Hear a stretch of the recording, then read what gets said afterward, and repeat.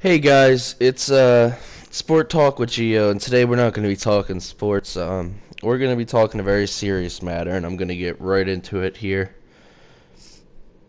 Dallas, 11, 11 officers shot. Let's not say officers. Let's say 11 people. 11 fathers, mothers shot.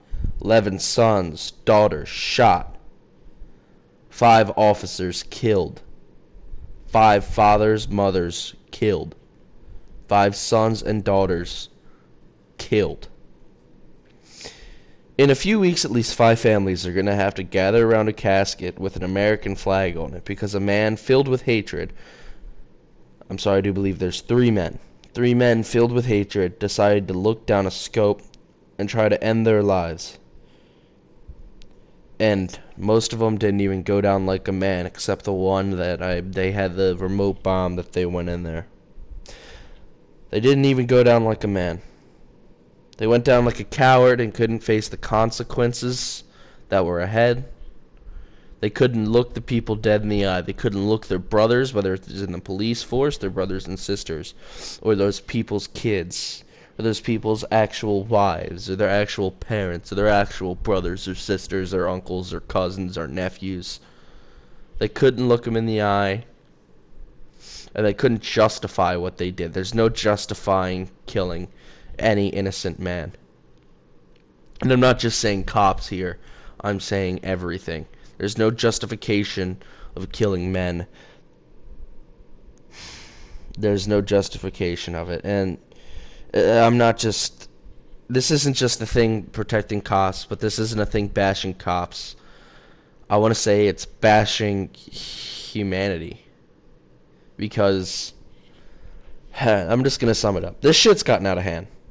Everyone needs to set aside Black Lives Matter, All Lives Matter, Blue Lives Matter, and all that shit.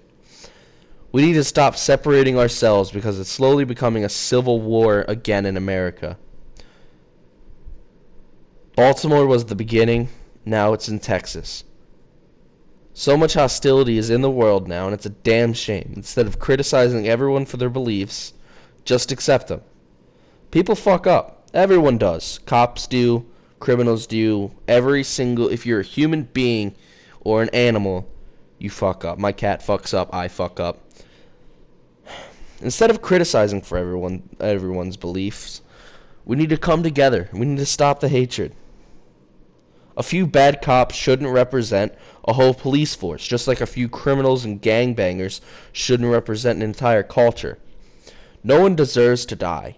Cops don't. Civilians don't. It's a damn shame, though.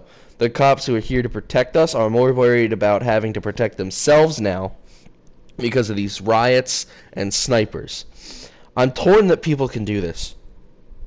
Stare at a man or multiple men and be able to end their lives, or at least attempt to end their lives. Everyone needs to stop. Because instead of everyone coming together and being... Violence isn't going to solve it. And Black Lives Matter people, I know a lot of them, they go by Martin Luther King. And they're like, Martin Luther King, we're doing what he started. Martin Luther King didn't believe in violence. He didn't believe in violence. He believed in what the people in Dallas and the people in Baltimore and the people in Ferguson and all these protests were doing. He didn't believe in killing people or inflicting violence on anyone. And it needs to stay that way.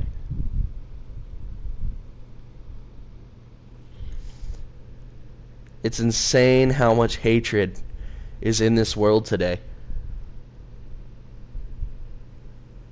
Coming from Dallas. Now, pretty soon we're not going to have any cops. Because there's not going to be much people that want to go out and want to risk their lives for not even hurting anyone. Of course, there are always going to be people to do it, and I hope there are always people to do it. It takes a true man or woman to go out and do that job. Because no matter what you think, no matter what I think, they're out there to protect us, not hurt us. And we got to stop the hate and this is leading to a civil war of separation. So thank you guys for watching this, and please stop the hate, and let's move on from this. Thanks.